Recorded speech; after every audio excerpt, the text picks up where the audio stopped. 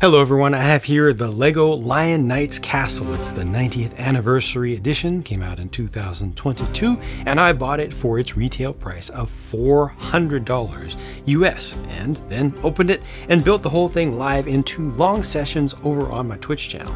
This is made with 4,514 pieces, that's 4514, and includes 22 minifigures if you count the skeleton, which is a little bit debatable.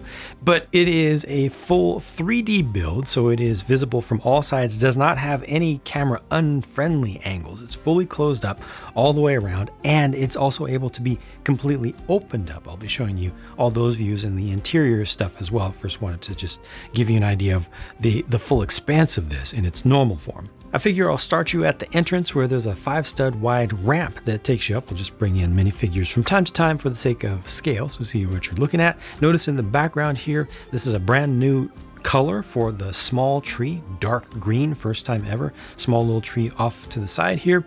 And the rock work behind does not use any big ugly rock pieces. It's all genuine, full building with small pieces. You know, no shortcuts were taken with this. This is a very thorough and traditional, well, hybrid traditional and modern build. So there's a lot of studs on top construction, there's a lot of studs on side construction, there's a lot of tricky stuff as well, more than you would expect. This is a nice little area that allows you to see through and gives almost a forced perspective kind of appearance, makes it look larger than it is, because it really is not very large, but that takes you out to a space that effectively works as a moat, where you've got a drawbridge that goes across the span there to act as an emergency security device. Really nice archways done in here, and all of the shields in this and all of the decorations that you'll see in this are done with prints and not with stickers.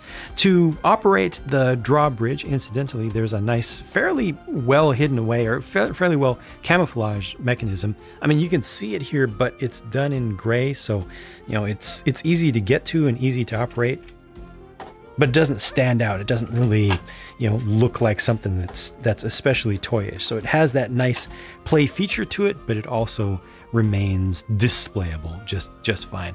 Nice arrow slits are used throughout this that have just barely enough room to imagine somebody shooting through. This does have magicalations, which don't actually work, unfortunately, here on the front. I think there's one spot on it that we'll see later on where those do work, but these are purely decorative. And again, more archwork that's done nicely with a combination of studs on top construction and studs on the side construction, both. I really like those small details there, slightly different treatments to this section that extends out. I am not a medieval scholar, so I do not know the proper terms for all of these things. You'll have to forgive me for that. If you're looking for encyclopedic knowledge about all that stuff, well, yeah, I'm not the one for you, I'm afraid. This is a printed flag up here, and there's one other thing that is an action feature, a usable feature here. Of course, you need to have the portcullis, and there it is now.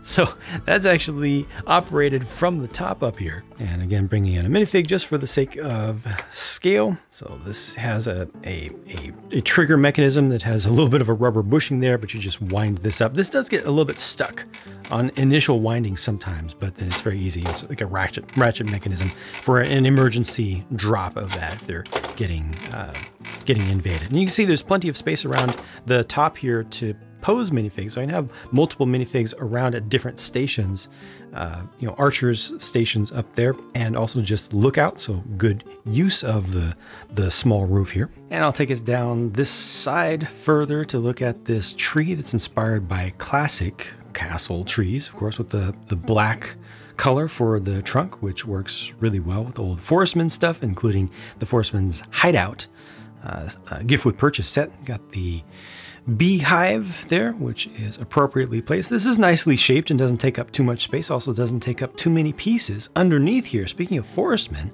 they've hidden away a very nice little hideaway, indeed. Again, not using any big ugly rock pieces or any preformed large rock pieces. This is all genuine traditional Lego construction, but look at this. It just rotates out, and it's a little forestman's hideout right there with a bucket. You got the shield, the printed shield piece up on the wall, and additional weapons in the form of the bow there and a sword off to the side. This space can comfortably hold one minifigure. You could kind of squeeze two in there, but I recommend having just one at a maximum actually stored inside of there. But once this is open, there's another thing that you can access with this rock feature along the side here, because this is a cracked rock face, and potentially you could bust right through that with some work. And so what they've done here is given us the ability to slide that off to the side, and that gives you a way to break into the castle, or rather to break out of the dungeon, the prison space down below. I suppose if the cell is not locked, it's a way that you could break in. You know, use your own imagination there, but it's, I think, primarily intended to be used for escape. Now, instead of continuing around in the direction I was going there, I'm going to bring you back around to the front, because I want to cover the entire front face of this first in its default form, and then we'll get to the back, and then we'll get to the insides. The front wall is not by any means straight. So when you look at the entrance gateway here, there's just a little bit of wall right here that is in line with that is on grid with that. And then there's a slight bend here. This comes out at a 90, 90, 90. And then we get a different bend here, so a different angle. And then this is 90, 90, 90, and then goes back to yet another angle. And this side, the side of this tower right here, is not aligned with this at all. So everything is at different angles, which makes it a much more satisfying experience to build and also to look at. You know, it's not flat. It has some flat surfaces, but there's a lot of complexity here. There's a lot of nuance, and putting that together is very, very satisfying when you see some of the wedge plates that come together in the most perfect ways with no gaps whatsoever. It is fantastic, fantastic to see, and feels just so good when you see it. When you're doing the assembly and you're getting stuff prepared, you're getting surfaces prepared, and then you attach them, and it's just it's so good. And I'm not going to try to spoil that for you too much here, because, you know, if you're going to build this, you want to experience that nice and fresh. Looking from on high here, we're looking down into the courtyard space, I guess it could be called, because this is the main level. This is at the same level as the drawbridge out there. So this is the entrance level, even though there's a whole other minifig height worth of space down below this. But if I bring a minifig into this space so you can see it for the sake of scale, you can have a number of figures going through here. Not too many, you can't make it too busy. But again, really nice work with the combination studs on top and studs on side. Doubled archway there to give you a little bit of depth and visual interest. Nice vine coming up the side. If you look at the floor, not too carefully, but if you look at it just a little bit, you can see some of the different angles that are coming together, and those perfectly fitting wedge plates that I mentioned that have absolutely no gaps between them. There's a little market vendor's stall there. All of these littler things can easily be picked up and brought out. So if you look at the details on this, if it would focus, there we go. Dark green is nice to get for that leaf piece there, but this is nice and compact, but gives you some definite visual interest. And they also have some beverages that can be sold from here. And whether you have these things removed or on there, it also works when they're on there. This is a little trap door space here. It's easiest to demonstrate this with the market stall in place, because then I have a little bit of leverage, and that just angles back to give a little bit of access to the lower level, another potential escape route. And then this is difficult to see just because of the steepness of the angle, but there is access to an archer station right here, a lookout station with just some narrow stairs, so somebody can stand in that spot. Spinning us around, continuing on the theme of access, you got stairs up to the next higher level. You've got a large doorway, which has no door on it, but an entranceway here to this space. And there's also stairway access up from below, or down to below, through this little corridor here. It's nice to get some more visual contrast here with the white and black, and also the thatched roof, which has a nice build. It's not too complex. It doesn't fully repeat, but you basically can see what they've done here with just a couple of pieces in two different earthy tones to represent the thatching. That actually works out nicely, but you know, it's not too bright because they did use these earthy tones. It's not too bright. It doesn't look too toyish. It makes it feel a little bit more real. This is obviously not intended to be fully historically accurate. The whole thing is definitely a toy, but it's still nice to have all of these nods to reality and real features of medieval structures. Coming around here, you've got another tower, which is pretty narrow. We'll look at the insides of all of these things, but continuing with the theme of access, there's a ladder back here, which allows a minifig to make their way up to the top. They can stand right here in the corner. You've got an arrow slit right there, and also a little bit of access just around the side here. Getting up to the top, there's actually a bell inside. It's going to be a little bit difficult to see right in there. There's a bell. There is no easy access for an in-universe minifig to make it up here, so we need to just, you know, I guess make somebody climb up on the roof or something to get to there. But most areas of the castle are set up well for minifig access. It's just the highest roof areas that don't always have ladders. This is a really nice angle to me. I like looking at the castle from here because you get to see the different colors over here and the different construction type, but you also just see some interesting, I don't know, just interesting shapes just visually. This makes me want to stare at it for a little while. I really like these here, the undersides of these archway pieces. The little overhang is nice, and some vines. You also got the potted plants out along the side here, along the sills, I suppose. And this takes you all the way down to the waterway. So you also get some of the natural terrain down below, a little bit of rock work back here, which does not open up, but the water mill actually does operate something. We'll see that on the inside. It is geared up to something, so we'll see that. The build of this is nice. It's a very genuine, again, Lego building experience. You put a bunch of small pieces together, and it's pretty brilliant how it's made, including with the open bushing here, which I think is pretty right. It's pretty realistic. They even have the water level right here being a little bit higher, so it suggests that water is flowing down. You don't see exactly where all that water is, how it's being channeled around, but it gives you the idea. And then there's a little bit of water spray down here with the little waves suggested with the clear cheese slopes. This little nook in here is very difficult to get access to. That's okay though, you don't need to, but as long as your hand is able to reach this knob right here, it's another action feature, another actuator back here. I'll show you what that does in just a moment, but you can see some commonality to some of the styling of this to an extended area that we saw on the other side. These pieces right here are a little bit loose because it's a funky building technique that I've never seen before. We've got these pieces upside down and they're just captured in place, which is really, really cool. They're not going to fall out or anything. It's a completely legal building technique. It's just one of those things that you'll discover along the way to be really interesting and surprising in a good way.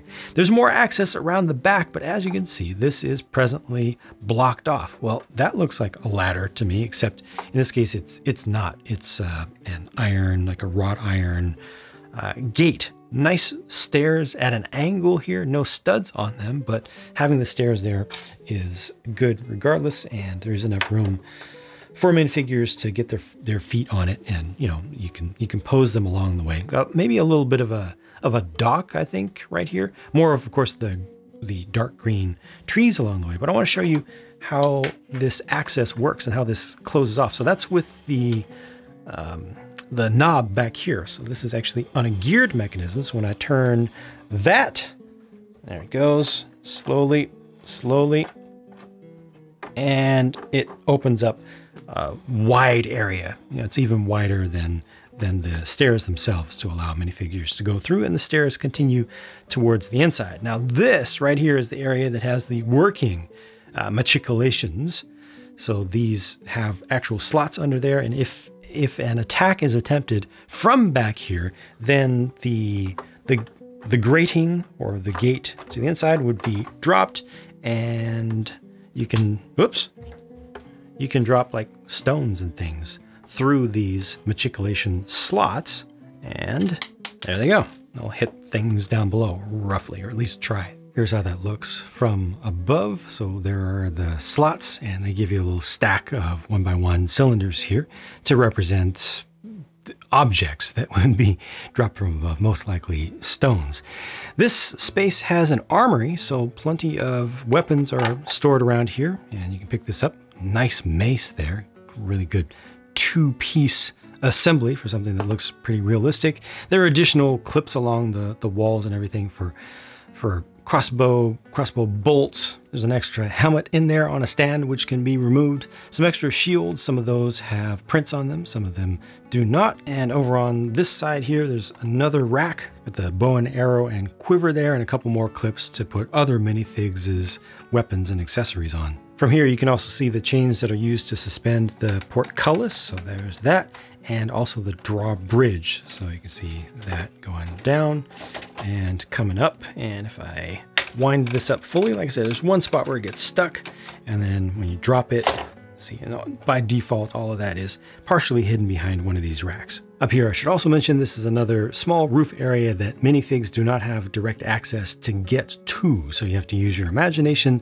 to place them there magically. Now on that note, it is time for me to start opening this up, so I'm just going to do so. It actually locks itself in place just a little bit, but it takes just a little bit of force, and remembering where the joints are, where the separation points are, to get used to the process of opening it up, especially, again, since the angles are not quite as obvious as usual for Lego things. So see, all this opens up and completely changes the appearance and the feel of it from the back. But if I also turn it around, see, there's a completely different feeling from the front. Now this feels so expansive, and if you want to have this on display and get the biggest bang for your buck just on display with it up against a wall or something, this is the way to do it. The only problem with that is that because everything is angled in, it needs a lot of depth. You need a deep shelf to fit all of this on. At least 12.5 inches or 32 centimeters.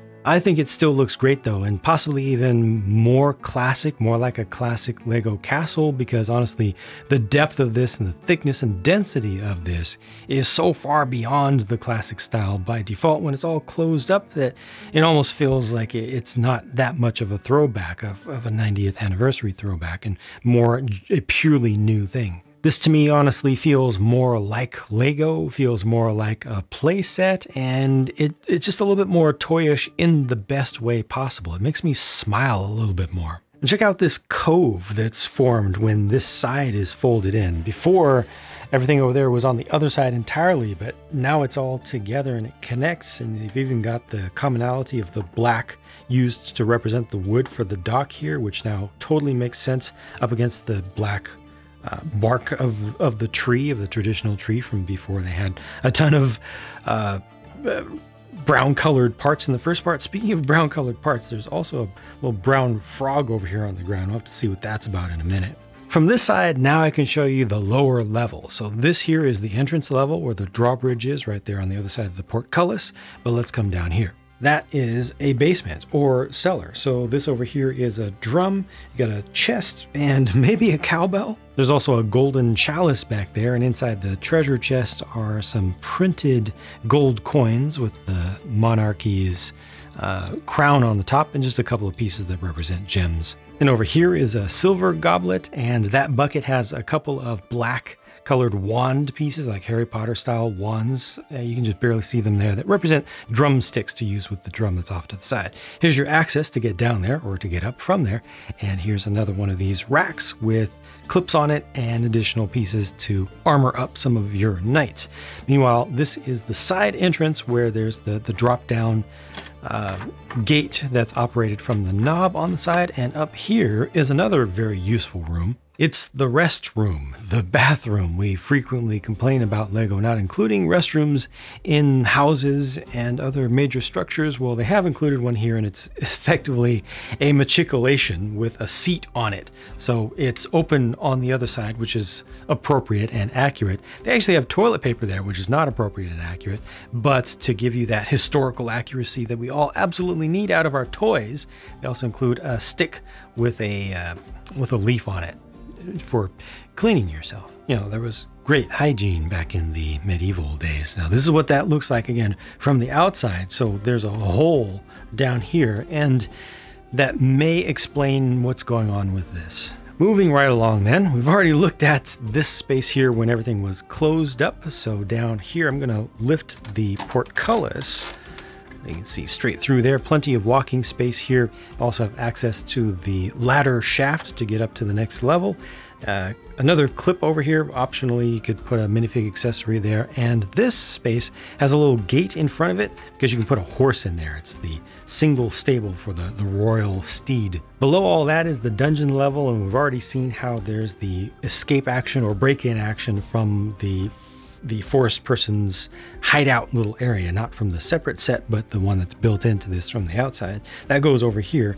And then this side, which has the skeleton in there presently, has access to the area beneath the courtyard where I had the market stall that was able to lift up a secret panel. So you can either break in or break out there. To see more about how that is connected, I'm gonna separate the two segments of the castle because they are just clipped together, and there you can see how this is all wide open. See, there's a whole cave system under there, and obviously it's kind of dark because it's a cave system, but if I try to shine some light in, you can see that there are a couple of bats hanging from the ceiling. The water ends and it kind of comes ashore, and around to one side here, the side that has the detention cell down there, if I stick my hand in through the cell, there's a little window. So you can pop that window open and somebody very, very small could get themselves through there, or possibly some goods could be passed through there as contraband. On the other side, meanwhile, look at all of this. It turns out the forestman's hideout is much more expansive than we thought, because it goes, remember, from underneath the moat on the other side. That cave system extends all the way to here. And then they're set up. They got furniture down here. They got food. They got weaponry. They've got target practice set up there. Maybe a dartboard is what that's intended to represent. And then this is a ladder. It's a full-on ladder. And look, that ladder goes up to this bypass here.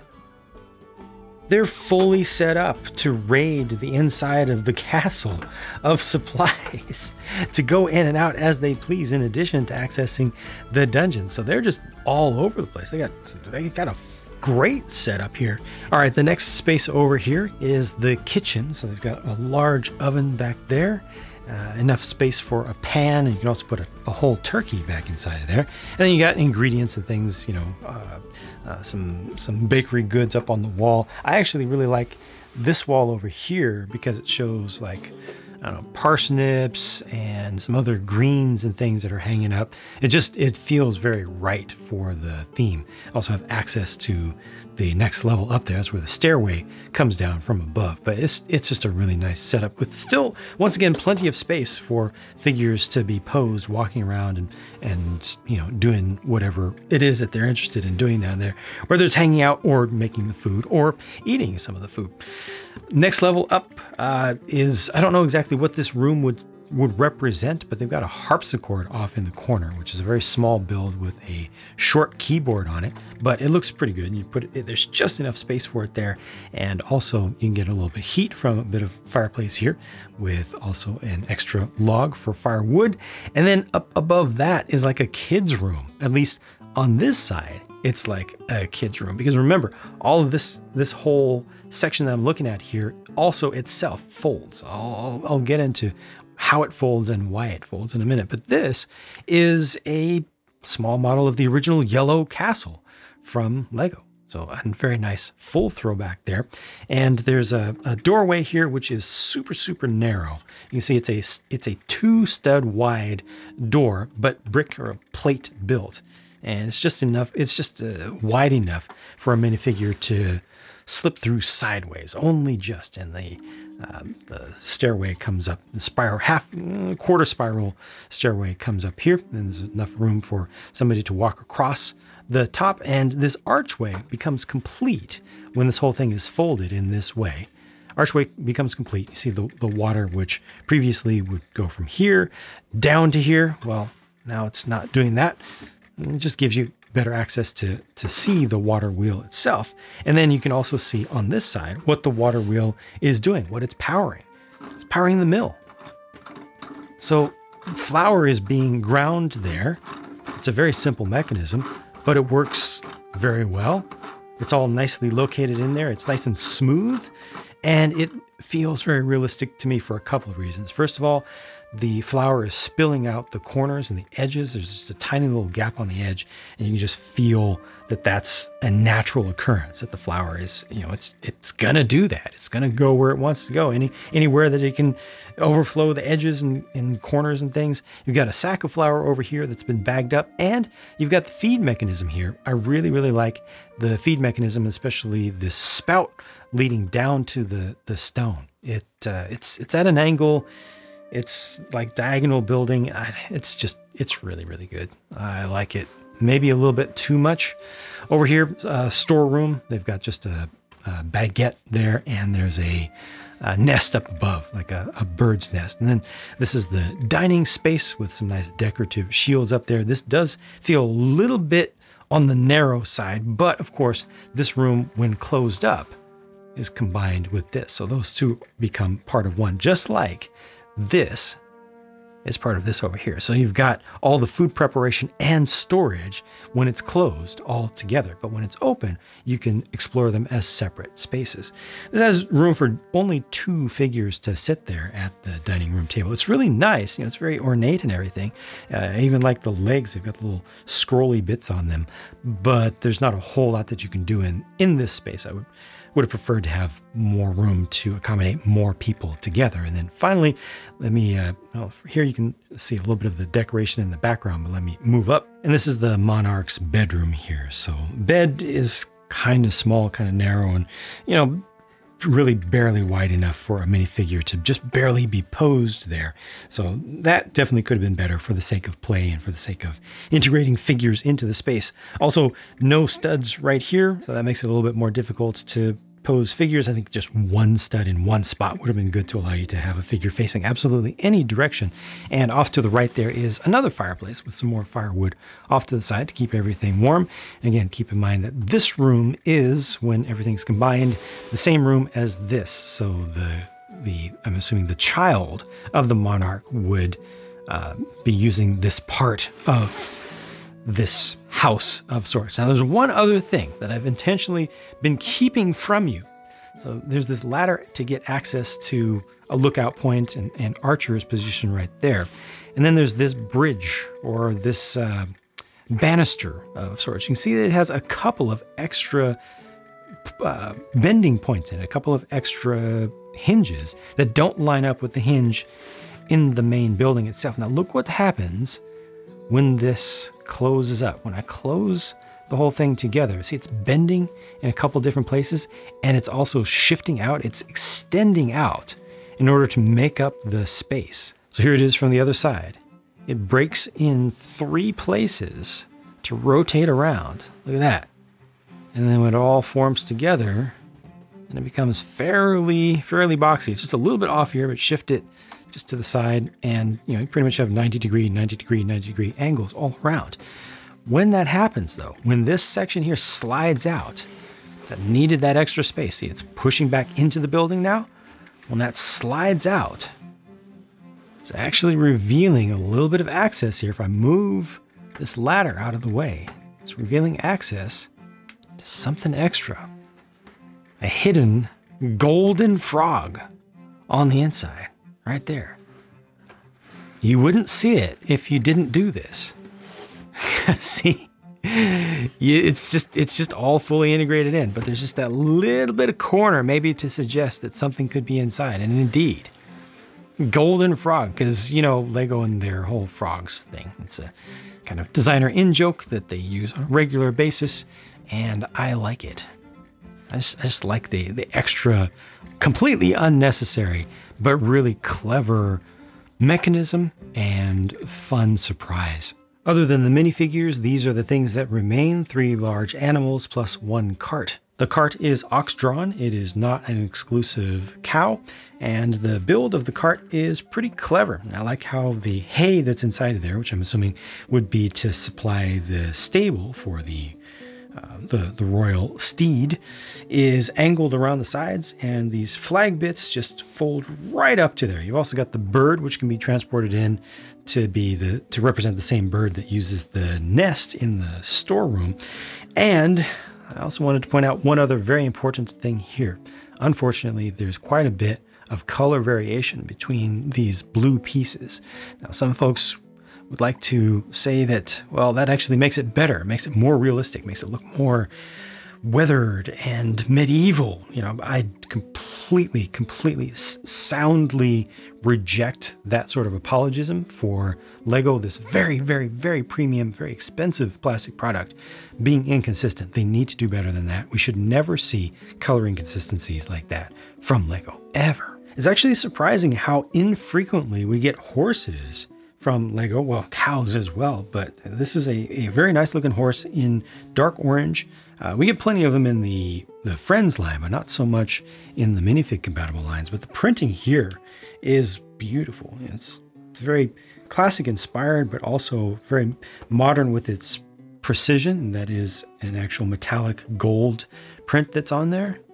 Gives you a little bit of shine. Could have been a little bit shinier, but I'm not going to complain about that because it actually looks very nice. And they do, for each of the animals, include the extra pieces necessary. So if you want to remove the extra stuff and just have the animal by itself, use this to fill in the hole there. They have the same thing for the ox, and they have the same thing for one other horse included in the set, which is from a visiting party from the now, at least temporarily, allied Black Falcon Knights. And this is another really good looking horse, and the printing on here is really good. I think that there's a slight bit of misalignment where the two prints overlap at the front, but it's not too bad. Just generally, this is a good looking one once again, and I'm happy that these exist and they still have the same articulation that they have for quite some time, with the neck being able to go up and down, and you're also able to get them to rear up like so.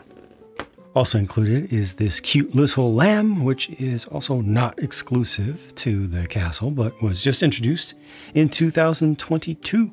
I'm going to go through the minifigures out of order here, but also fairly quickly because most of my viewers are more interested in builds and less so in the figures themselves. And of course, if you really want to stare at figure details for a long time, it's better to look at photographs rather than videos like this. But this is the full Forestman family. Yes, there's an entire family, including the brand new, the representation of a toy or action figure here, the brand new dark brown recolor for a nanofig to represent, you know, just a whittled toy figure. Got the loot there. Like these are really nice for what they are, and I really appreciate that they're able to use the same torsos for all of them, so you can pop and swap and, you know, expand this, mix them with the some of the figures that come with the gift with purchase and everything. Not gonna lie, the Wizard of the Court let me down a little bit. Just it's lacking detail. Could have had some print for the lower leg piece, which is nice and very appropriate. I think, you know, it's much better than the old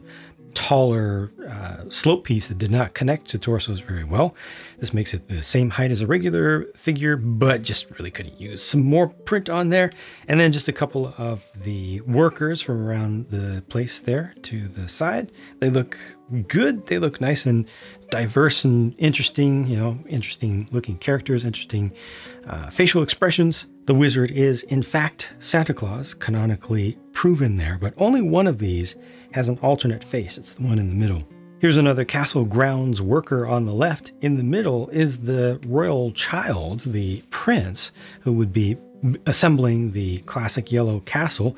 Got print on the arm for that one. It's nice to see. And on the right is our first knight. There will be many of those, and most of them share the exact same leg prints and torso print as well. So here you can see it fairly clearly without anything else in the way.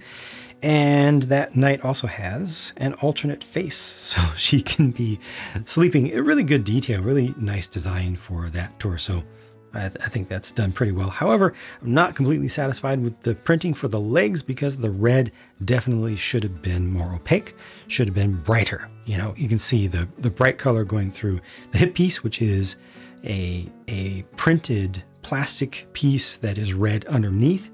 And yeah, it's just a little bit too much contrast. Here are more knights with more different configurations. Again, all with the same leg pieces between them, all with the same torsos between them, just different configurations of weapons and armor. They did give us all of the different types of helmets for knights, which is great. And you have extras as well of different things to fully suit these up in different ways based on what's in the armory. And you need to take these off to make sure that you can see the alternate faces such as they exist. And there's the other one, as well as the main face print for that character on the far right. That's a very strong happy face, a very genuine happy face. And there are those. Lion Knights continue, very strong print for the shield. That looks good. It's unfortunate that we don't have a silver colored modern motorcycle helmet piece to get this pointed visor piece to match. I think that would have been fantastic. I think that would have looked just so much better than leaving it at the plain gray.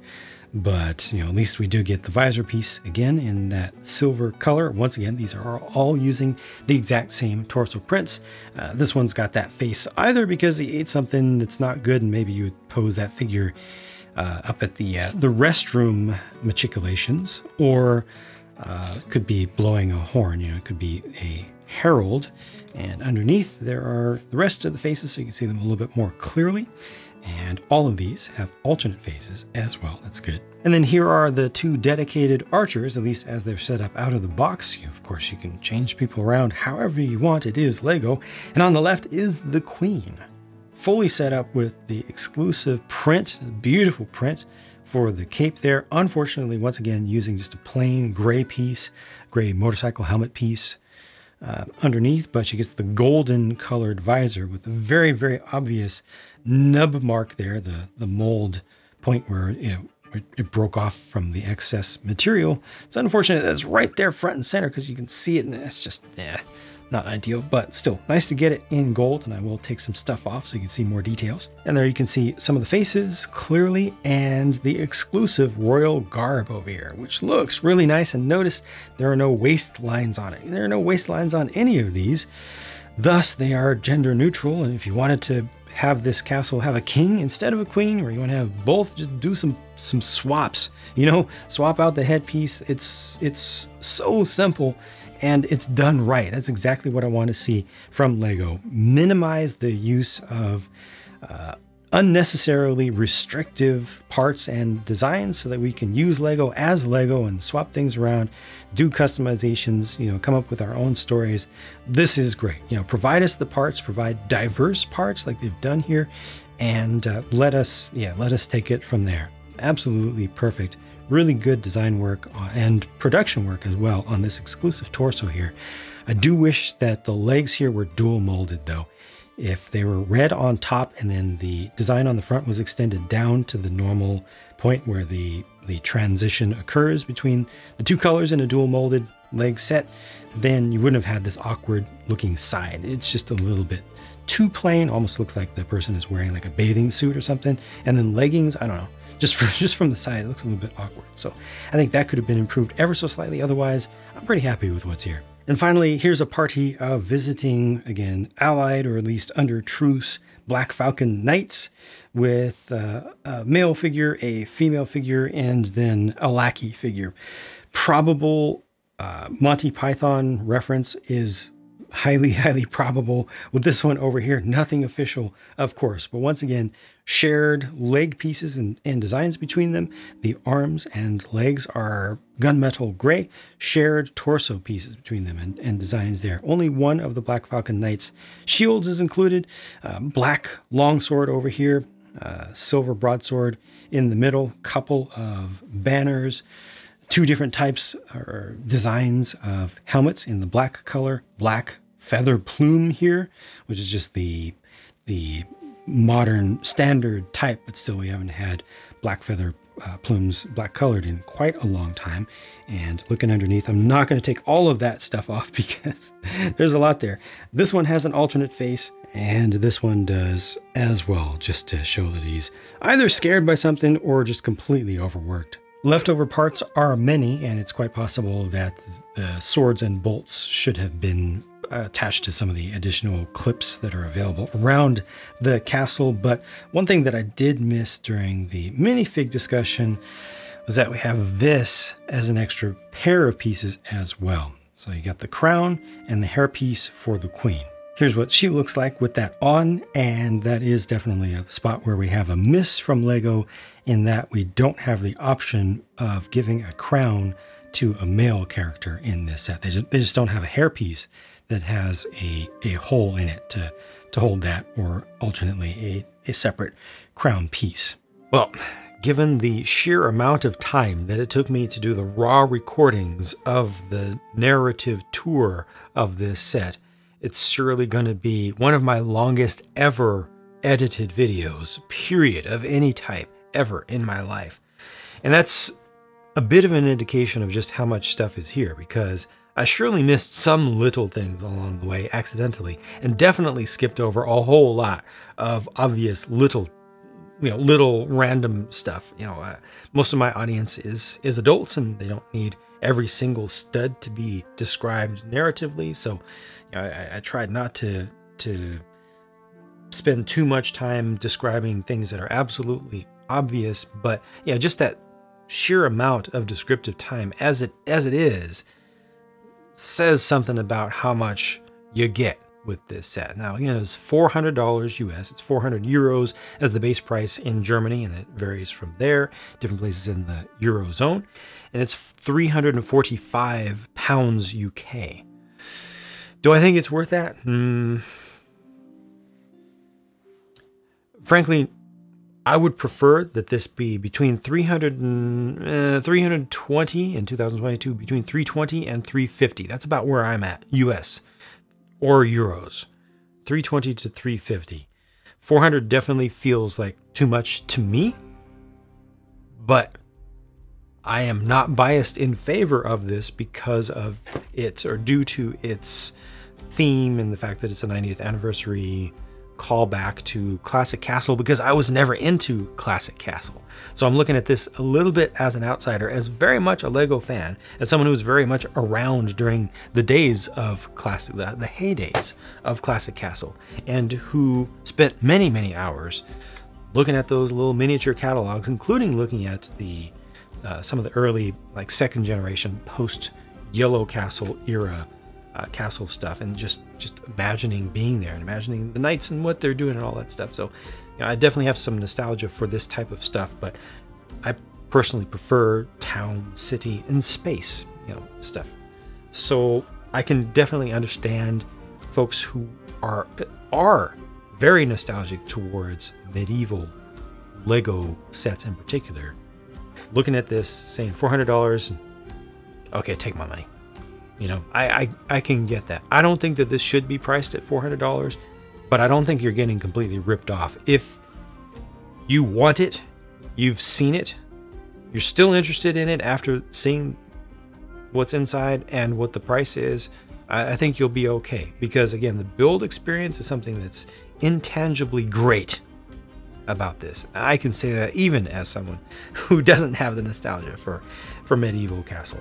It adds a lot more beyond just what you can see through pictures and videos. So all in all, this is definitely a success of a set. It is a triumph of design. Comes with a lot of figures, has not too many quirks, not too many things that I would prefer to see done better. Definitely it should have come with a crown, in my personal opinion, a crown that would work for a swap over to a king, or they should have had a side set available simultaneously on the market to let you get a king right now, rather than having to go to Bricklink or have already collected something from years ago on your own. But otherwise, yeah, really, really nice stuff. And yeah, they did it. They did it not only as well as they needed to, but way better than they needed to, with the hidden features and all the angles, some of the realistic stuff, unnecessarily realistic stuff. Yeah, it's a really good set. I'm very happy with it, and I'm happy to have been able to spend this time going through it and sharing with all of you. Hope that this was a useful video to you, even though it was crazy long. Thank you for watching, and I'll talk to you again soon.